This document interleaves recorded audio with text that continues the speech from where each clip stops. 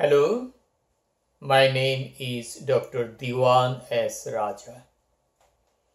Today I will discuss about pulmonary embolism. Pulmonary embolism may be thrombotic, may be non-thrombotic. So we'll go for thrombotic pulmonary embolism. First, thrombotic pulmonary embolism.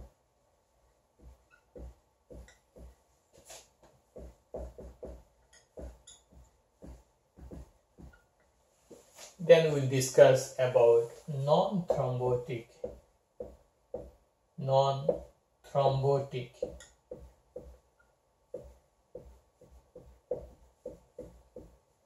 pulmonary embolism. Non-thrombotic pulmonary embolism.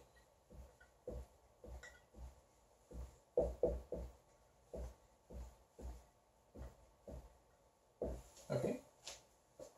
So if we go to the thrombotic pulmonary embolism, there will be thrombus formation in the deep leg vein, especially vein inside the calf muscles. So there will be thrombus formation.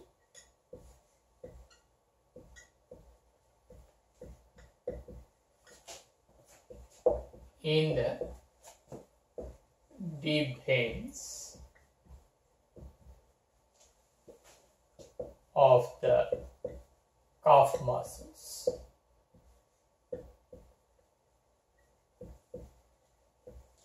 Of the leg. Okay, so that is the beginning of thrombus. That thrombus will go to the lung and it will cause pulmonary embolism. So from this vein, it goes to the popliteal vein. Popliteal vein is present in the popliteal fossa. Popliteal fossa is located behind the knee joint. From popliteal vein, it goes to the femoral vein.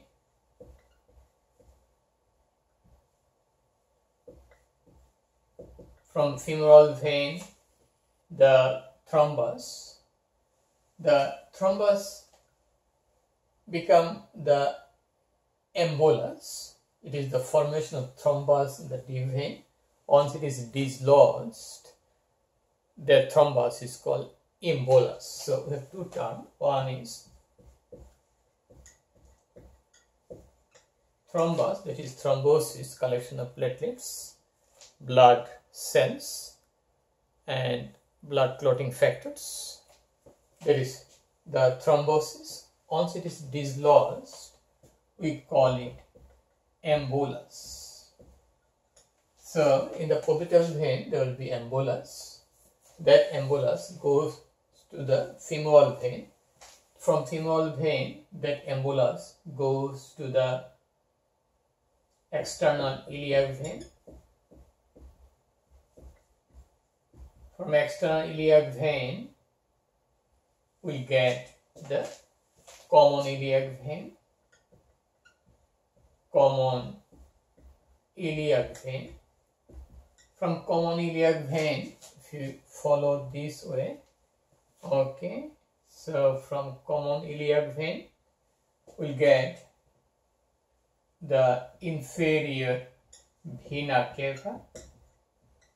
Inferior vena cava. From inferior vena cava,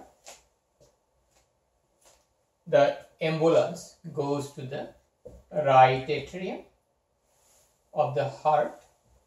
Right atrium of the heart. Then from right atrium goes to the right ventricle of the heart. Right ventricle.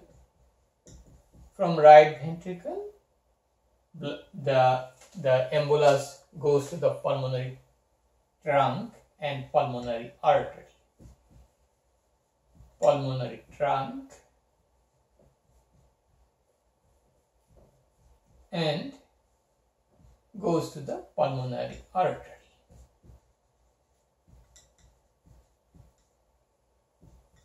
Arteries. Okay. So this way, popliteal vein from the calf muscle, thrombus will be embolus, goes to the popliteal vein. Embolus goes to the femoral vein, external iliac vein, common iliac vein, inferior vena cava, right atrium of the heart, right ventricle of the heart, pulmonary trunk, bifurcation of pulmonary trunk, left and right pulmonary artery. So the embolus may block here in the pulmonary trunk bifurcation or pulmonary artery. We call it pulmonary embolism. Okay, we got the course of the pulmonary embolism from the beginning to the termination. Then we'll find out what are the predisposing factors for pulmonary embolism. That is very important.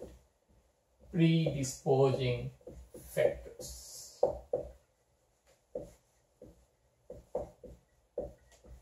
Okay. Number one is the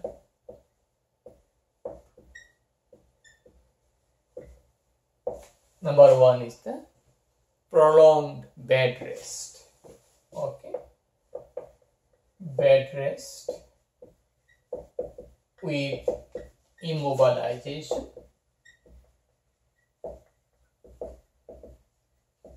This is very important, especially in case of orthopedic surgery. We go there. In surgery, especially orthopedic surgery or multiple trauma, multiple fracture, multiple surgery to a patient who is staying in the bed, immobilized for a long time. Okay. Number two. Number three, we'll go to severe trauma like burn or other severe trauma, multiple fracture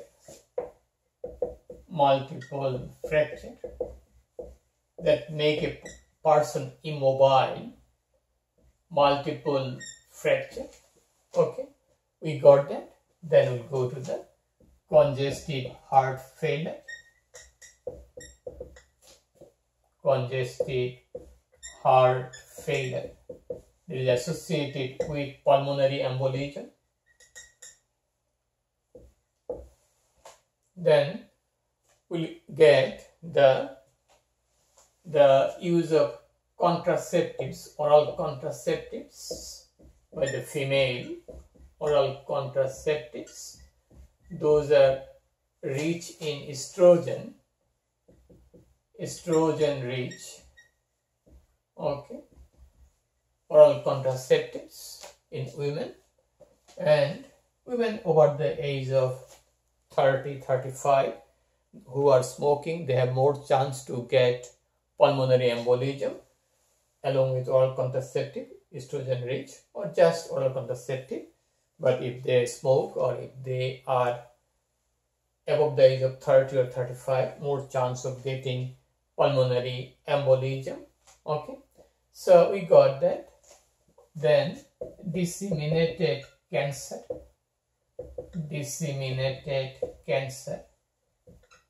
Okay, that may lead to pulmonary embolism.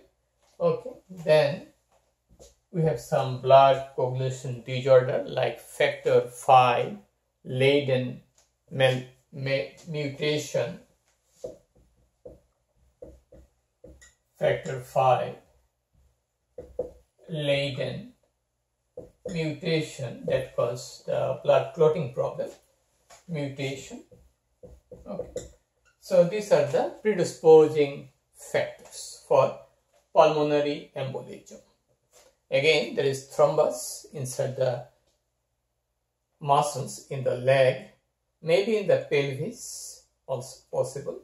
Okay, then it goes to the inferior vena cava, then the right atrium, right ventricle, pulmonary trunk bifurcation, branches of the pulmonary artery, then there may be embolus there. These are the predisposing factors. We got that. Then what is the pathogenesis? What are the pathogenesis of pulmonary embolism? Pathogenesis depending on the size of the embolus, size of the pulmonary artery. Okay, so it depends on number one, size of the embolus. Big embolus, big problem. Then size of the pulmonary artery.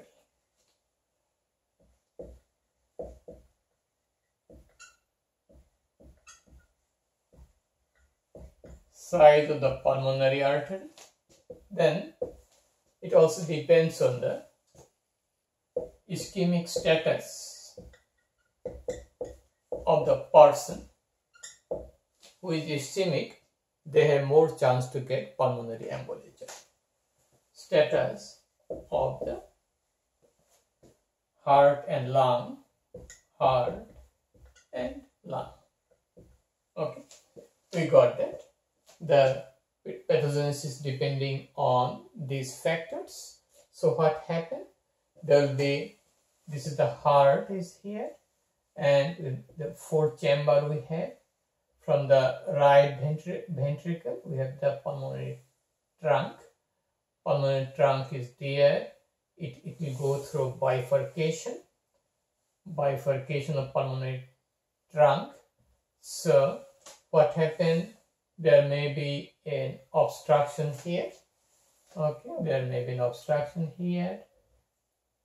Okay, so there may be an embolus here at the bifurcation of pulmonary trunk.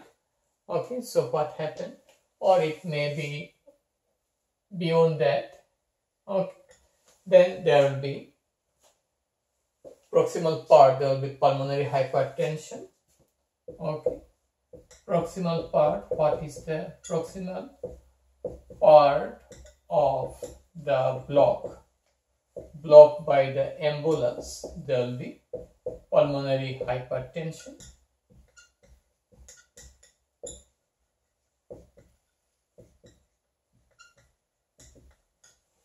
There will be vasospasm, especially it is neurogenic vasospasm. Okay, then what happened? So there will be vasospasm and release of thromboxane A2,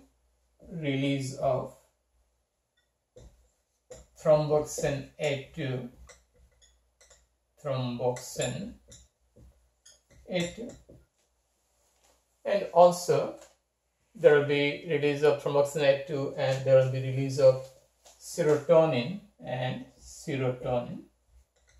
due to this blockage, serotonin. Okay, so this will be released. This is the problem. So the part beyond that obstruction, what will happen? Is proximal to the obstruction, there will become pulmonary hypertension, vasospasm. The part of the lung beyond that obstruction, what are the problems? There will be lack of surfactant because of lack of blood supply. Okay, and there will be atelectasis. Alveoli will be collapsed. Lung alveoli will be collapsed. Okay, atelectasis. So this is the heart here, and this is the right ventricle. This is the pulmonary trunk.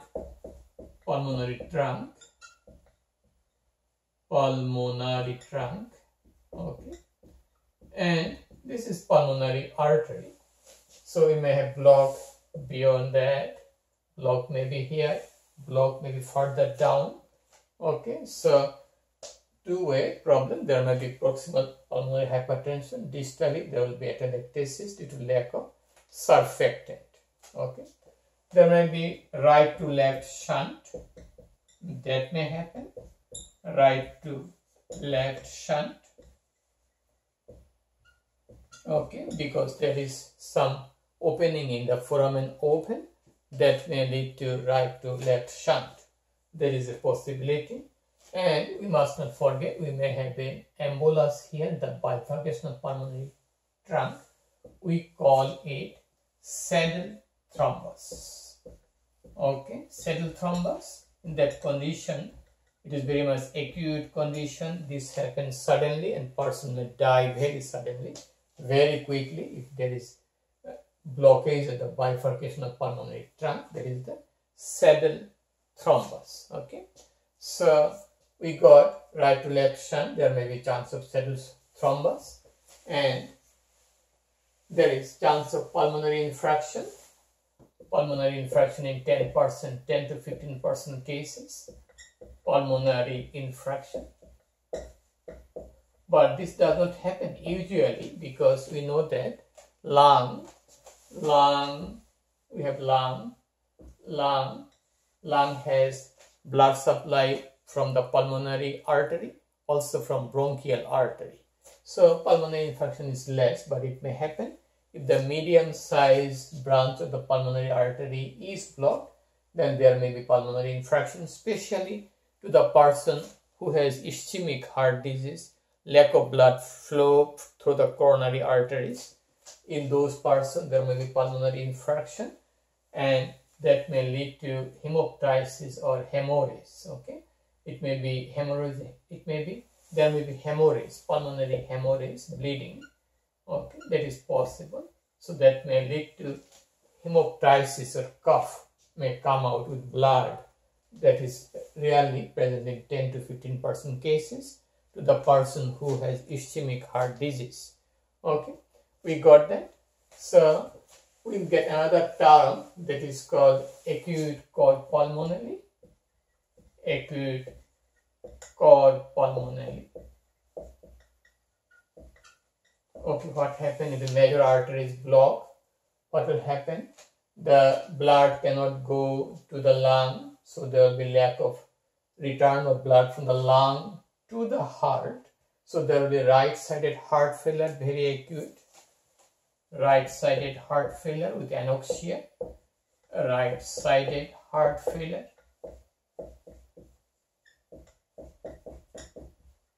Okay. And this happens very quickly. Okay, so we got that problem. So we got the acute cor pulmonary. We got the right to left shunt. Okay, we got the saddle thrombus if it is in the bifurcation pulmonary trunk. Okay, we got that. Now, how can we diagnose? What are the signs, symptoms?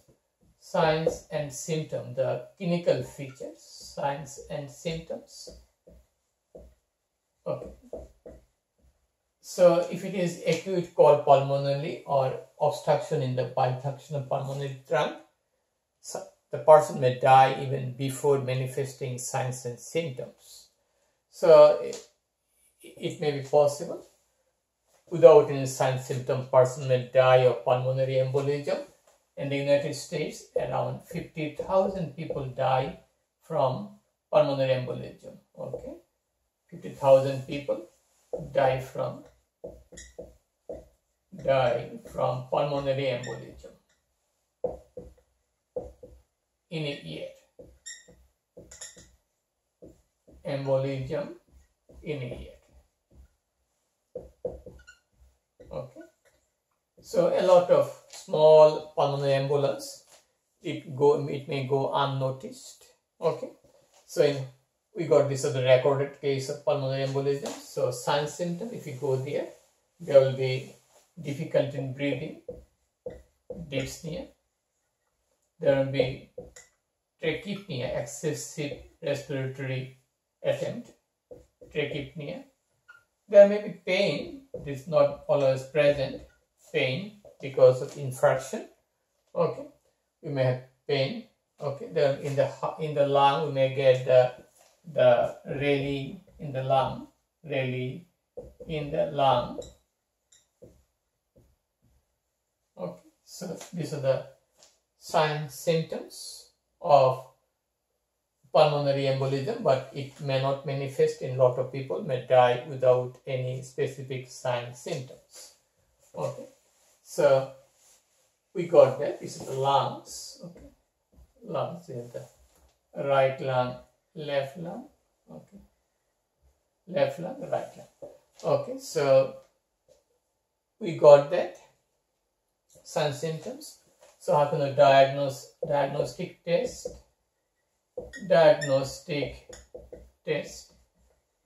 Chest X-ray may be very much normal, so we do ventilation perfusion scan. Ventilation perfusion scan. Okay. We also assess the blood level of plasma D dimer, plasma B and P. Okay, and also troponin, cardiogenic troponin. Okay, we may do EKG or ECG that may show variable feature in the ST segment and T segment. ECG that may be helpful in some individual. Gold standard is pulmonary angiography, that is not commonly practiced. Pulmonary angiography. Okay, that is gold standard. So that is not commonly practiced, but that is the gold standard. Okay, we got that. Diagnostic test. Now, management.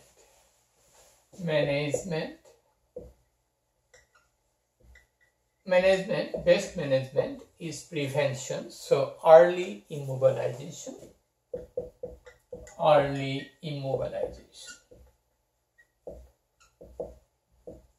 That is very important. Okay, so that is most important. Then we have the thrombolytic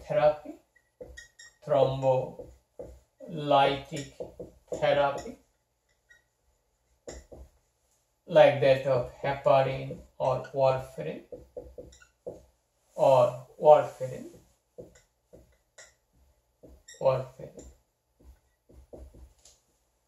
We may put inferior vena cava filter.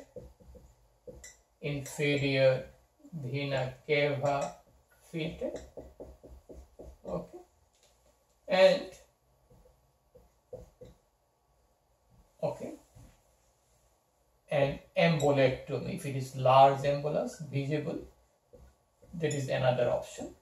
Okay, so these are the management. We got that. Now we go to the non-thrombotic pulmonary embolism.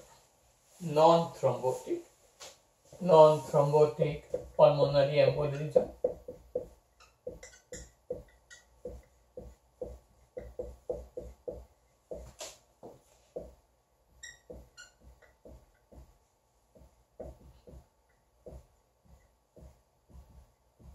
Okay, so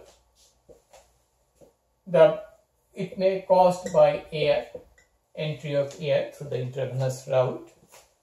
Fat may come in case of fracture of the bone.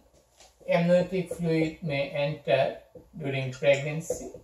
And we must not forget the pregnancy period, perinatal period is also one of the predisposing factors to develop pulmonary embolism. So amniotic fluid may come. Okay. Bone marrow may also cause embolism, especially in some person who suffer from sickle cell anemia. So air embolism, fat embolism, amniotic fluid embolism, bone marrow embolism is possible. Okay.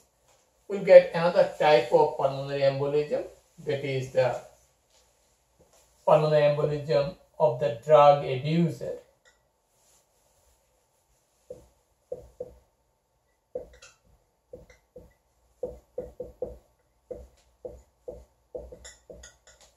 Of drug, you can say intravenous drug abusers.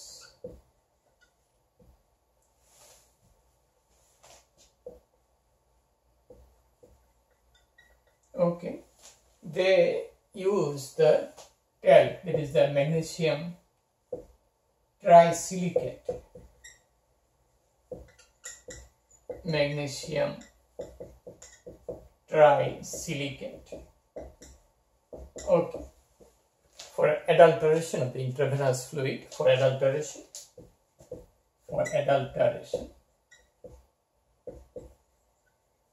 Okay, so this causes granulomatous changes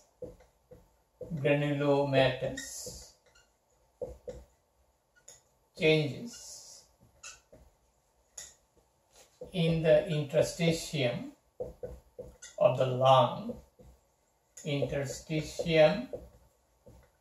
of the lung, lung and pulmonary vessels.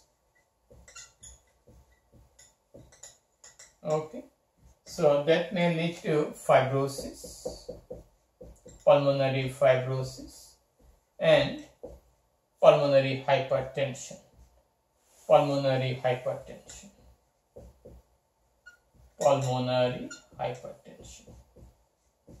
Okay, we got that.